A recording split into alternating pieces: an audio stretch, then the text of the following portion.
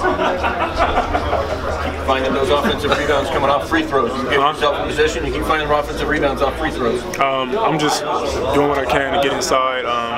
We have many free throw plays that we run to try to get tip-ins and offensive rebounds against me miss. So I think we executed it perfectly. Do you know with their bigs you guys could kind of take them inside, it looked like, and they're going to probably be outside? Yeah, the game plan was to just drive them, go inside to me, like guards give me a ball a lot early. Just try to get them in foul trouble, try to get them out the game as much as possible. How important was that first rebound off the missed free throw to lay it up for you guys to just get over that hump of them taking the lead back? It was very important.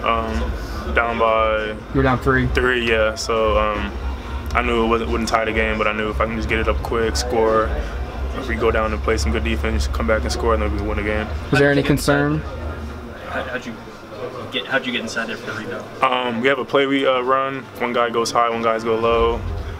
I just pushed the guy who was guarding me out the way and grabbed it and went straight up with it. Dylan Ennis says he owes you dinner after that last one. He owed me something, man. I honestly thought he was going to make it, but I mean, hope for the best, prepare for the worst, so just lucky I got it. Was there any thought to go right back up after you grabbed that rebound?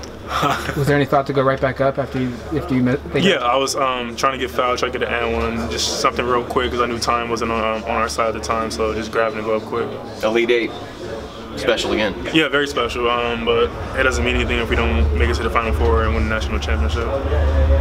You said you always believe in this team. Was there a thought there when, again, Michigan makes a run, do you feel like you guys would have a final punch?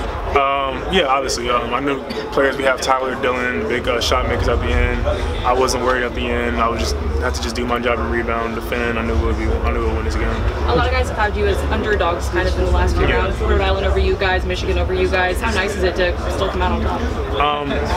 I've been underdog since I got to Oregon all my life, so we hear the chatter they had, like the Vegas had them beating us today, so it's nothing new to us. We're used to it.